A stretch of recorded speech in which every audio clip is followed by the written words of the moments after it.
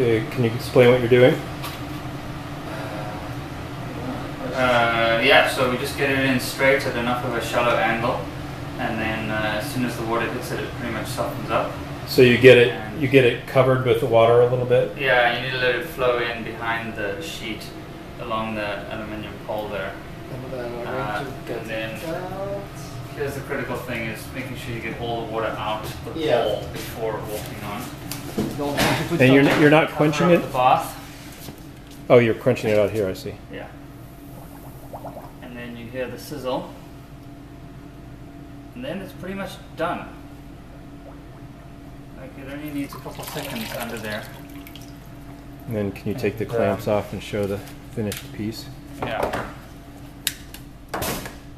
Oh, just screwed it up by turning on the... And then there we go. So it's kind of a sharp bend with two flats on either side.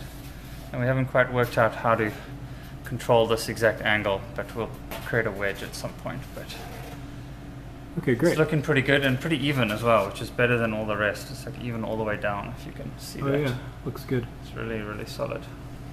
Okay, great.